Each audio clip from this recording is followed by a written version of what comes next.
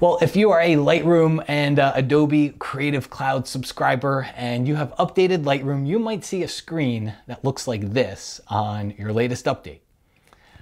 Well, folks, my name is Matt Klaskowski, and in this video, we're gonna spend a few minutes here to take a look at just everything that's inside of that screen. This is late June 2018, and Lightroom got a small update, so there's a couple of new features, kind of mainly around preset and profile management, but also a couple of other things. And really, probably one of my favorite new features actually comes with Lightroom Mobile, and I'll run through a list of what's changed in there as well with these latest updates. So let's go ahead and dive in here. Well, first off, if you're in the develop module, the first two things are going to be preset and profile related. So let's go over here to the presets panel first. And if you go to the top of the presets panel here and you click on that little plus icon, you're going to see there's a little thing here. It says manage presets now. So what this is going to do is open up a dialog box that lets you decide if you want to show or not show a certain preset folder. All right. So as you look through here, it's basically showing you all of the different preset folders that Lightroom has, and then you can go in here and turn those off. So, at first glance, I personally thought, well, if I don't want them here, I'll usually get rid of them. But then I kind of realized at times I go through moods and editing phases. There's 6 months where, I'm not doing any black and white. And then there's 6 months where I do a lot of black and white now. So it can really kind of vary. So if you're kind of one of those people that you're like, hey, let me clean this up so that I don't see quite as many things here. Like, maybe I probably don't want to see the classic Lightroom presets inside of here anymore. I never really used them to begin with. So I probably don't need to see those, but at the same time, I'm a little bit hesitant to always just delete things. So that's a good thing to just go in there and hide them. So when you click save and you come back over here, your presets panel it's now cleaned up. You're not going to see as many of those folders in there, but they don't go away. You can always come back over here, manage presets, and you can, of course, turn them back on. All right, let's get over to the next one. The next one's going to be in the profile section. If you don't have a profile section, that means you didn't update the last version of Lightroom. So this is for the latest version of Lightroom that at least came out in April of 2003. But of course, to see what I'm about to show you here, you'd need the latest version that came out a couple of days ago, and this is in late June. So we go over here to profiles, and we'll go ahead and click on it, and I can expand my profile grid here. And what you're going to notice is you've got all these different profile folders here, just like we have inside of presets. Well, if you right click on any one of those profile folders, you're going to get one that says manage profiles. So I can go in here and I get the same deal. I can go in there and I can turn on or off any of these profile folders. So if I find I'm not using something, but I'm afraid to get rid of it permanently, I can jump in here and just turn it off. And then always come back in here and turn it on, just like I could the presets. Now, this would be a great time to mention, if you haven't seen it, I've got a profile bundle, and it's actually on sale right now. So it's got a whole bunch of different profiles. You'll see I've got 4 different profile packs. I know there's a duplicate there's a free profile sample that you can download on the website as well. So it's over at mattkay.com/profiles. Again, there's a little free profile sample pack if you want to download them. And then there's 4 different packages that can come in a bundle. It's on a really good discount right now. So if you want to go check that out. All right. One more thing that you're going to, that's kind of preset related. You may or may not have noticed in the last update to Lightroom that presets now, when we hover over them, it actually changes the photo. So, as with any improvement, because I think it's actually a great thing. Some people found it distracting, and then the other thing is it is semi resource intensive, meaning it can slow things down on certain computers. If you don't like it, or if you find that it's slowing things down, you can go over here to your Lightroom preferences, and then you can go over to performance, and you will see there's a little checkbox here, enable hover preview of presets and loops. So if I turn that off and I come back over here, now when I hover over, nothing happens. I'm actually going to go turn it back on, because what's going to happen is I will forget later on and I will think Lightroom's broke. So let's turn that one back on there.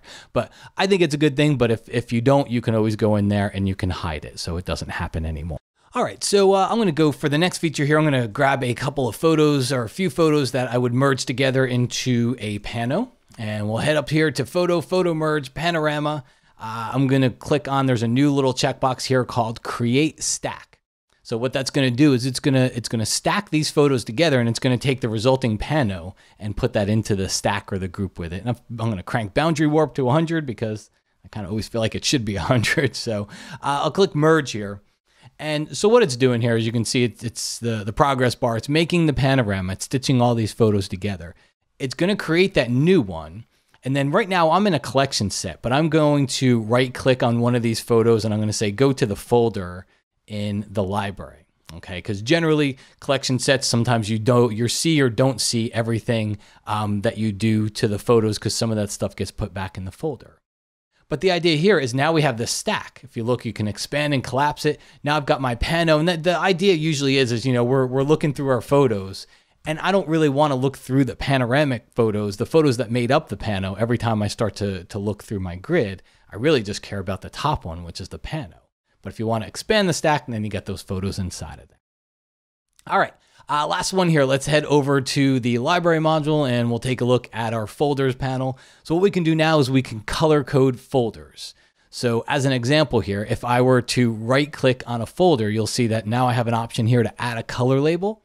So I can add a color label for red. If I right click on another one, I can go in here and add another color label. Maybe I'll do red for that one, and I'll do one more here. I'll do add a color label and I'll make it green. So you can see you get these little color labels over there, which is kind of cool visually, especially if you're working on certain projects that you want to make sure they're always pretty easy to spot. That could be something that you can turn on and turn off as you need.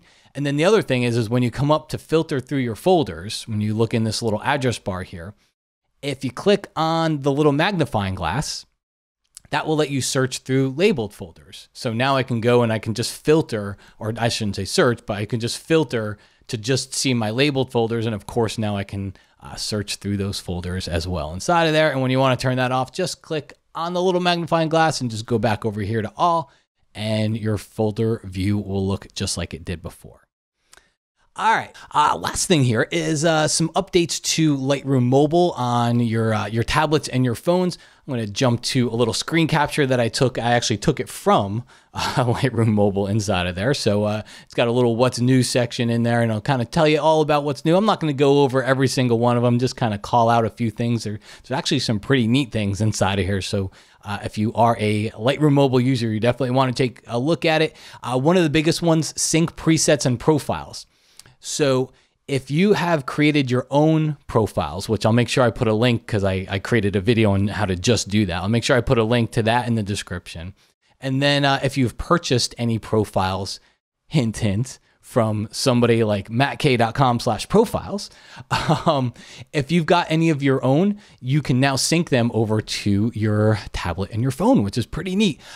Stay tuned for another video on that because it actually doesn't automatically sync. You have to go through Lightroom CC to do that, but they will do it. You can create and manage your own presets, healing brush. So now we can use a healing brush inside of Lightroom Mobile, chromatic aberration. This one looks pretty cool. Long exposure technology preview. Technology preview kind of means like, hey, we're not going to call it a full-fledged feature yet, but we think it's pretty cool and you'll want to try it out, and we're working on it. So you can see that it's available for certain phones in there. Guided tutorials on the technology preview. What's new dialogue, there's a couple different support formats, and legacy preset groups, which include presets from previous versions of Lightroom. So definitely some new stuff to take a look at on the phone or the tablet if you're using that. Again, folks, if you like these videos, do me a huge favor. I've got a YouTube channel, I've got a Facebook page. Subscribe or like there. I do lots of videos, and if you, as they say on YouTube, ring the bell if you subscribe, and that way you get notifications. And on Facebook, when you like the page, you'll actually have a notification area for every page you like if you want to get notifications of new videos. All right, thanks so much for watching. I hope you enjoyed, and I will talk to you again real soon.